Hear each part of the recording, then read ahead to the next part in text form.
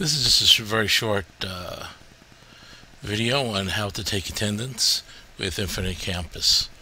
The first thing you need to do is go over to the top right hand side and you'll see a little icon of a grid.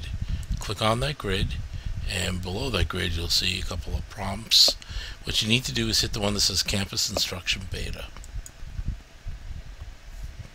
When you do that, it's very simple. You can go down to attendance in the morning.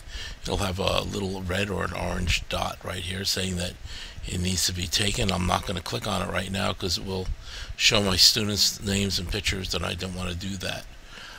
Before you exit the program, make sure up on top you'll see a save. Make sure that you save it, and that way the office will have an account of your attendance.